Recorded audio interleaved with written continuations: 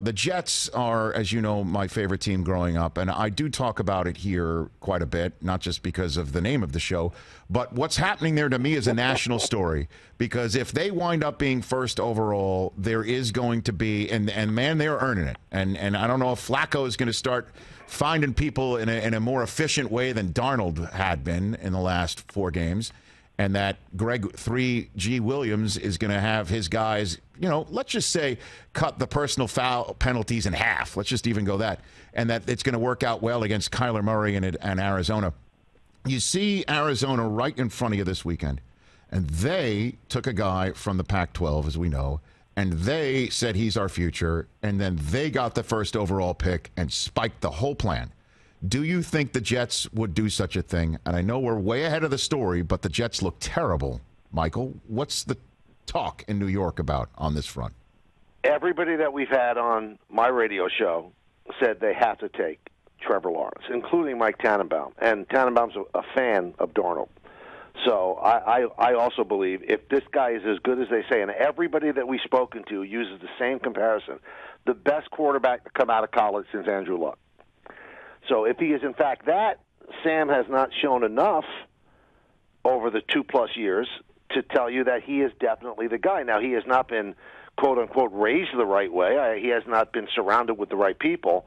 But if Lawrence is all that, I think you've got to do that, and I'm sure you'll find some takers for Sam Darnold. You're not going to get back what was essentially the 3rd pick in the draft for him, but you can cut your losses a bit. Now, if you want to go around building the other way, then I guess you could get a Herschel Walker sort of deal for the number 1 pick, and the Jets certainly have a lot of holes.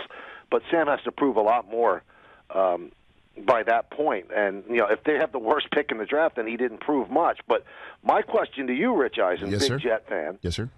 What happens if Joe Flacco has a great game and they actually win this week? Now, when you say this, are we talking planet Earth or what other place are we talking about? We're firmly on planet Earth. So he has a really good game and they win. And then Sam's shoulder is better and ready to go.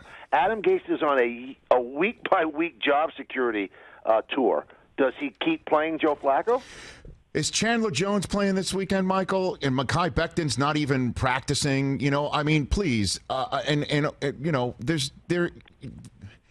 The way that I saw the team that I've been seeing play, the one that showed up in Indianapolis, the one that on a short week watched Brett Rippon do his thing, and then when he couldn't do his thing, the Jets bailed him out with 6 personal foul penalties.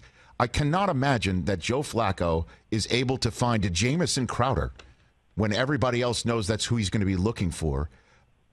It strains the possibility here, but we could play the game. You're saying you don't want to play the home version of the hypothetical. No, I will play the home version. I will do that. I will play this with you. Whatever the Jets need to do to get that first overall selection, they have to do. And it kills me to say that, because the times that I have met Sam Darnold, to call him a dream come true and a face of a franchise is an understatement. He's great. He is beyond great. He so deserves better than a team that changes coaches up and then has that coach swallow the free agency signing of Le'Veon Bell, only to have the general manager who makes that decision conduct a draft, then get fired, then have the coach handle matters until the general manager is hired, and then that general manager waits another full calendar year to jettison the best defensive player that they have prior to a COVID season in which their second best defensive player in Mosley opts out, and you trade them away for draft choices, leaving the evaluation of the quarterback, which is the most important thing, completely wide open to the injury bug, which has bitten them. So putting it all together, I think this is a total mess that deserves whatever needs to happen to turn this into Rich Kotite on steroids. And if that means the Jets lose all 16, it'll be tough. But they've got to do it, whatever they have to do. How does that sound? It sounds great. It sounds like the football version of Phil Jackson selecting Frank Ntilikina and then getting fired a couple of days later.